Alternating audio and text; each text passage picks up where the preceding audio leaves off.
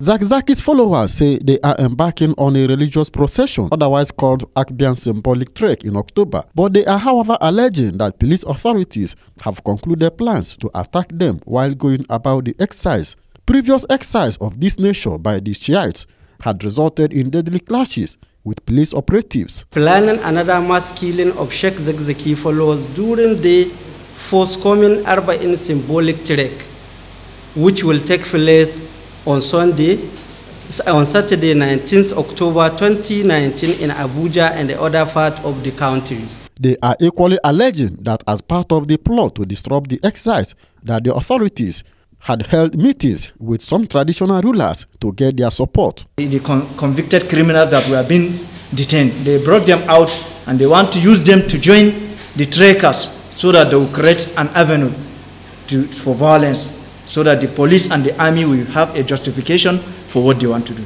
So the public should know, the international community should know. The Shiites have used the opportunity to reiterate their demand for unconditional release of their leader, Zakzaki, and his wife, who are currently being detained by the Department of State Services, DSS. Basil Okafor, Core TV News, Abuja.